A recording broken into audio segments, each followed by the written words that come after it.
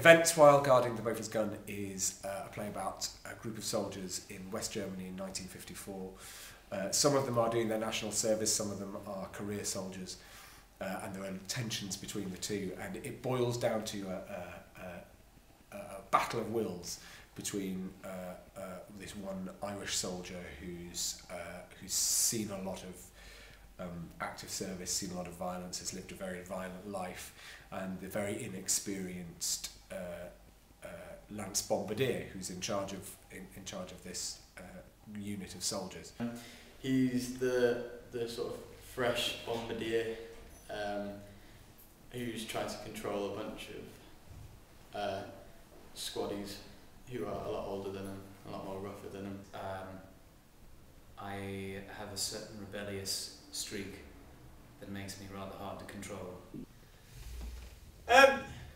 Y'all have your orders for this guard. 2 men on duty.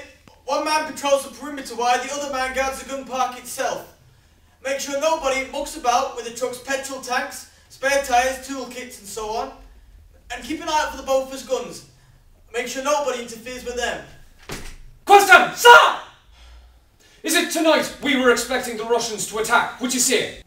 Have been assigned on this particular fateful night to guard a Bofors gun, which is an anti-aircraft gun that is actually is obsolete and has been for many years.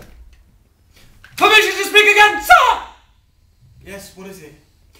Now, why would you say we were guarding the Bofors gun, Lance Bombardier? What I didn't see, which is what working with a brilliant group of actors gives you, is what I didn't see are all the other stories that are in there. You start to want to know more about why Flynn is so interested in Evans and why Crawley can't seem to stand row. Gunner Flynn is a career soldier. He's I think he's the oldest of the soldiers. So Featherstone is a bit of a Cockney troublemaker. We've both served a term of service, haven't we? We're not national service boys, so I mean we're regulars, yeah. He's a simple lad. Enjoys being told what to do really, and having a structure to his day.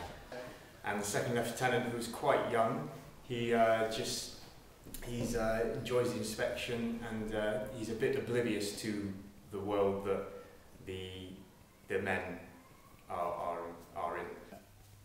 And it's funny, and it's moving, and it just has a great story, a great gripping story. It's a terrific play, and I'm really excited to be working with it.